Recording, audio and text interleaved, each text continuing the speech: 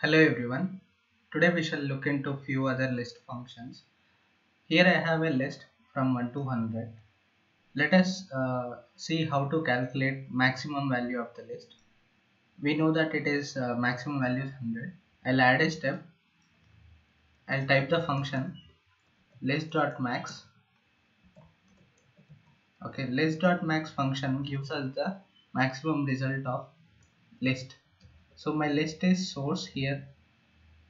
As I click on this tick mark, here you could see that my max value is 100, which is appearing over here. List.max function, it gives us the maximum value of the list. I'll show you another example. Here there are few dates. Okay, I'll add a step. I'll type list.max, open the parenthesis. Here I have a tabular column, so as you understand, I have to take the previous step, open the square brackets and give the column name. This is how we write list for a particular tabular column, and then put a comma. If you want to give any default value, you can give. Here it is not necessary. I'll close the parenthesis. I'll click on tick mark. Here you could see that my maximum date which is present in the list is 30th April 2023. Okay, this is how we use max function.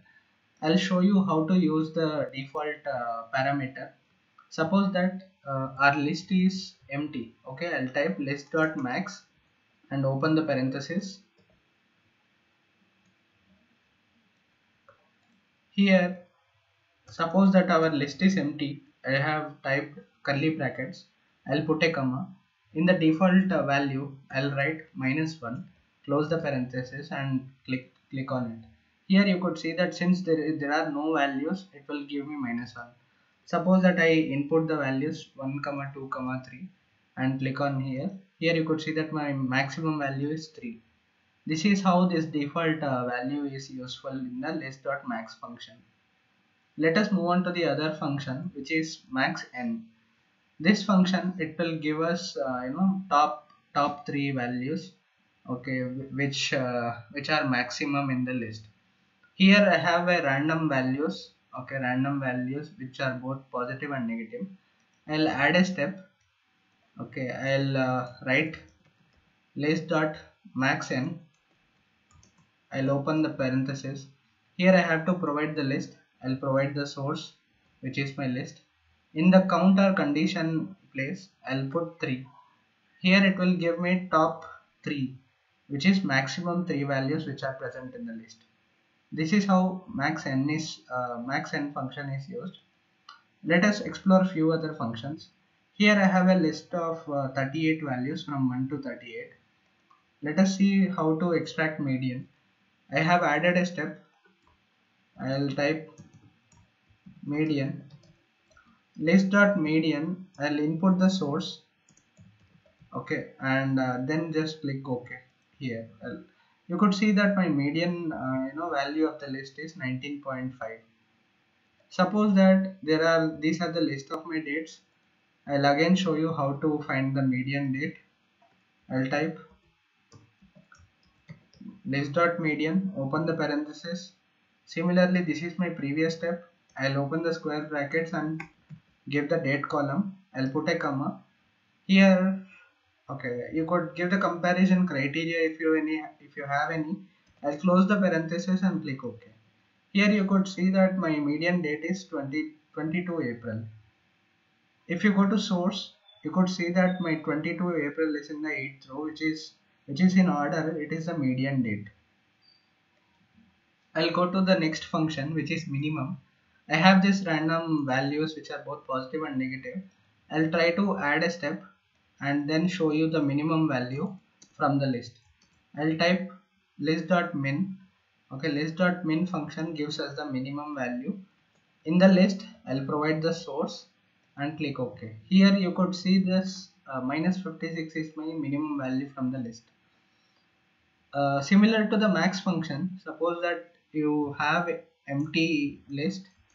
Okay, I'll open the parenthesis. I provided an empty list. I'll put comma. Instead of default condition, I could give some that I'll give some text content that there is no list. I'll click on here. Here you could see that since there are no values, it will give me no list. Okay. Suppose that I enter the data 1, 2, 3. Again, I'll click here. You could see that it has given me the minimum value. This is how this second parameter is useful. Similar to the MaxN function, we could use the MinN function. I'll add a step quickly. I'll show you minimum 3 values from the list. I'll type MinN list.minN function, open the parenthesis, provide the list which is my source, the previous step. In the second parameter, counter condition, suppose that I want the bottom 4 values. Okay, I'll click OK. Here you could see that these are my bottom 4 negative values which are present in the list. This is how MinN function is used to find out the bottom few values which are required. This is the list which we have for both positive, negative and 0 values. Suppose that we have to sort it, okay, either by ascending or descending order. Let us explore the function list.sort. This list.sort function, by default, it arranges the list in ascending order. I'll provide the source in the parameter. List.sort in the first, with respect to the source, it will arrange my data from minimum to maximum. Okay, suppose that I want to see the values in descending order. I'll put a comma. Okay, in the comparison criteria, suppose that I want to order my values in the descending order, I'll type order dot descending. This is how we could rearrange the data from maximum to minimum, from positive to negative in the descending order. By default, it will give the ascending order. Otherwise, we could use the second parameter and make the order into descending using the list.sort function. Let us explore the percentile function for today's video. Here I have the same random values of list. I'll add a step. Suppose that we want to find out the percentile. I'll type percentile. List.percentile function helps us to identify the percentile values. I'll provide the list which is my source. Okay, suppose that I'll put comma, and suppose that I want 25 percentile. What I could do is I'll type 0.25. As I click here, you could see that this is my 0.25, like 25 percentile value. Suppose that I want to view multiple percentiles, like I'll provide it in a list. Suppose that I want 25 percentile, 50 percentile, 75 percentile. I'll put in decimal values so that it could identify the percentile values. I'll click OK here. You could see that the first value is my 25 percentile, second one is the 50 percentile, and the third one is 75 percentile. Suppose that I want to change my percentile mode. As you could understand with respect to Excel, percentile INC and EXE formats, I could put a comma. Here you have this optional as nullable record. I'll open the square brackets. You could type percentile mode equal to, you could type the percentile mode dot. Here you could see that Excel exe, Excel inc, these functions are similar to the percentile dot exe, percentile dot inc in Excel. Suppose that I type percentile mode dot Excel exe and click here, you could see that my values are changing. And suppose that I'll type Excel inc, here you could see that my values would be changing. Make sure that you don't make any spelling mistakes. Okay, and then you have to click on this tick mark. Here you could see that my values again changed back to the normal values. This is how list.percentile values are calculated.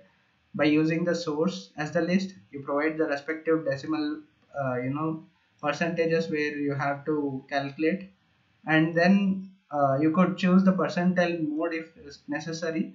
Otherwise, by default it will use the Excel inc or percentile inc mode. Okay, this is all for now. Thank you for watching, and we shall meet in the next video.